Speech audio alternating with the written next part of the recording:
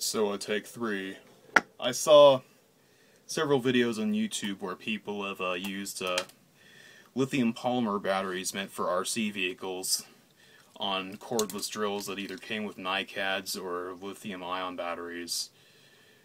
And I found this beast right here, a 9.6 volt Porter cable, and the drills that I saw in the videos are mostly 9.6 volts as well. And it costed me about what you would pay for a new keyless chuck in the stores, and this keyless chuck actually works better than the one that's on my 18 volt Hitachi.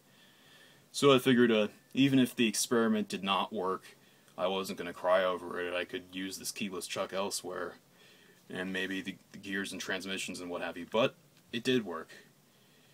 And this is a Porter cable. It was made in the US. That's back when Porter Cable made almost all their tools in the US. It's only 9.6 volts, but I think that's around what power was at the time. I think they also had 12s.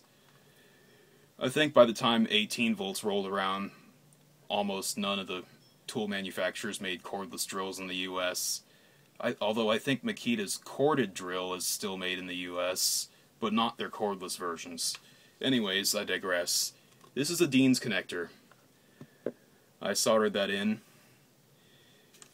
right onto the battery contacts, and I saw this experiment done with a 9.6 volt Makita, but the batteries that the guys on YouTube used were these 11.1 volt batteries, 22 milliamps, and I believe the batteries that came with this Porter cable were 2,000 milliamps rather than 2200, so that's a little bit of extra oomph, plus the extra little boost in voltage also make it spin faster at the maximum speed.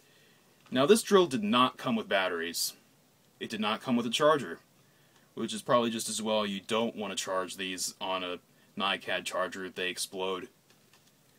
But I think you knew that already. Plus, another cool thing is that they can balance charge, which is something that even the new lithium-ion batteries that come with new cordless drills don't have. They don't balance charge, and so a lot of those batteries have been dying quickly. But this will probably last quite a while. My only gripe is that, unlike the Makita drills that people on YouTube were doing this experiment with, the battery does not fit inside of this casing, even though it took a pod-type battery that would stick up. So let me just connect this, and we'll see it in action.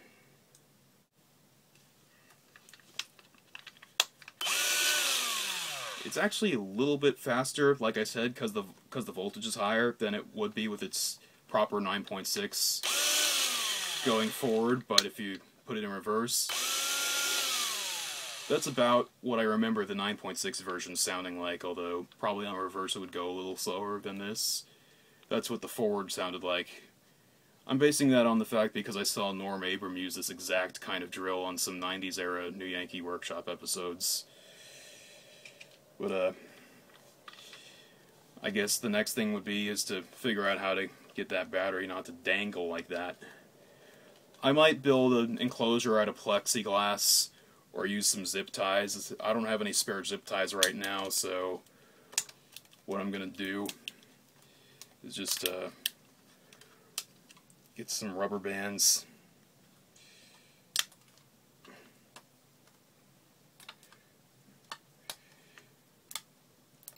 I like how it has this little lip on the other end. It gives it potential to maybe make a hinged enclosure. I'd probably go with either wood or plastic, plexiglass. It'd probably be pretty easy to make a metal one, but I'd be worried about the metal cutting into the battery, and that'd be a problem.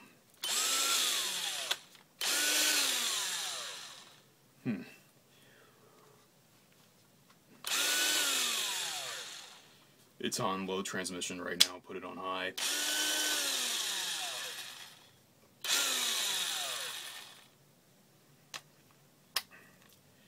Anyways, I suppose the next course of action would be to test this on some screws and maybe even drill some holes with it.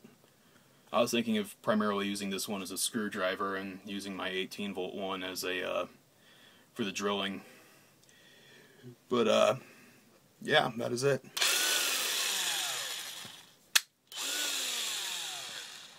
Alright, enjoy.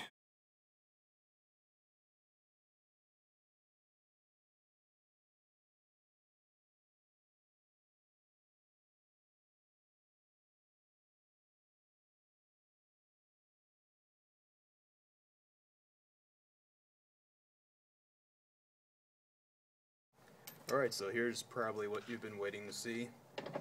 There's a piece of scrap wood over here. What we're going to try to do first is drive a screw into this block of wood here. See if I got enough forward. Yeah. I'm not even going to drill a pilot hole. Just going to see if this can pull this off.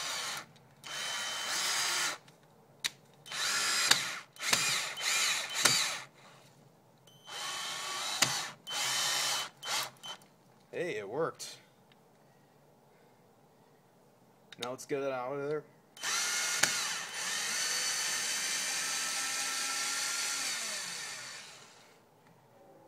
This is a Porter Cable 840 drill.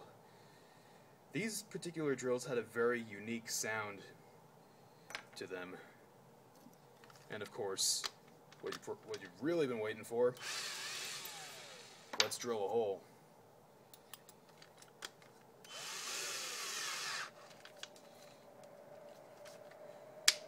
Put it on high-speed transmission.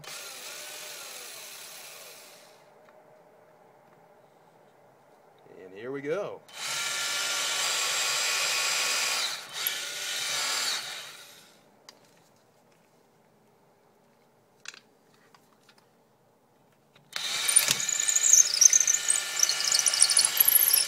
Yep, that went all the way through on this